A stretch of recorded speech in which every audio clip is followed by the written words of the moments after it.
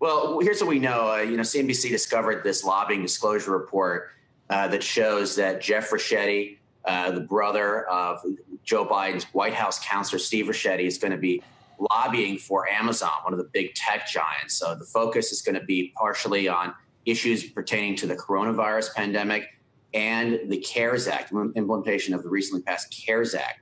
And so, we haven't heard anything official yet from Amazon, but people familiar with Jeff Ricchetti and Steve Ricchetti's relationship say Jeff does not plan to lobby his brother. But these people have not ruled out in the conversations with me that his clients, which, by the way, he's seen an uptick in clients over this past year while Joe Biden was running for president against President Donald Trump.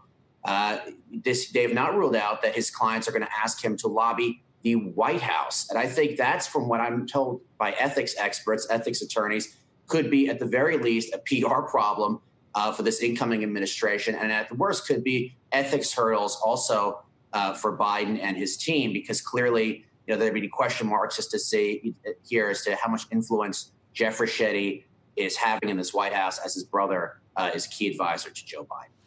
Because we do know that President-elect Biden has made some comments in the past about Amazon, I don't know what that means. They don't pay their taxes. I think they do pay their taxes. It's just the taxes that they're paying come to a certain number because of the way the existing law is. But that doesn't mean that President-elect Biden couldn't somehow try to pass some legislation that would change that law.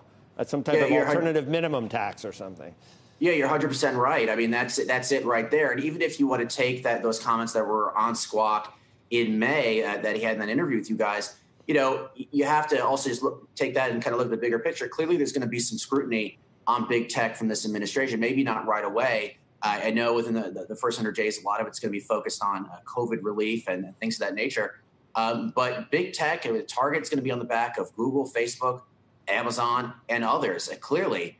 With this administration, as it was at certain times, to be fair, during the Trump administration as well. So, that is why people like Ricchetti, who have ties to these key players in the incoming Biden administration, are getting hired by the likes of Amazon, and why they're seeing an uptick in clients as we go along here.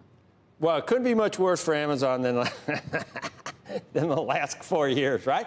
But, wow, thinking about the Washington Post and their treatment of Joe Biden, I don't think they need any lobbying. I mean, oh, my God. Amazon had probably got a picture of the Amazon logo in the Oval Office for Joe, right? No, I'm kidding. I can't. You know what? Should have said commentary. They should have flashed the commentary when I said that. Right, Brian? I don't know.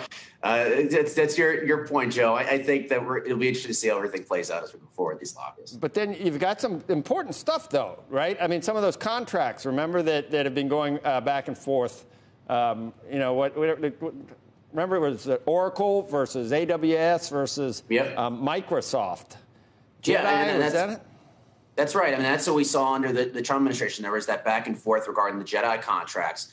And that at that time, when you look at that, Amazon did hire at least one. I'm sure many more. I didn't catch all of them, but one big lobbyist named Jeff Miller, who was very close to the president and still is. He's one of his key fundraisers during the campaign.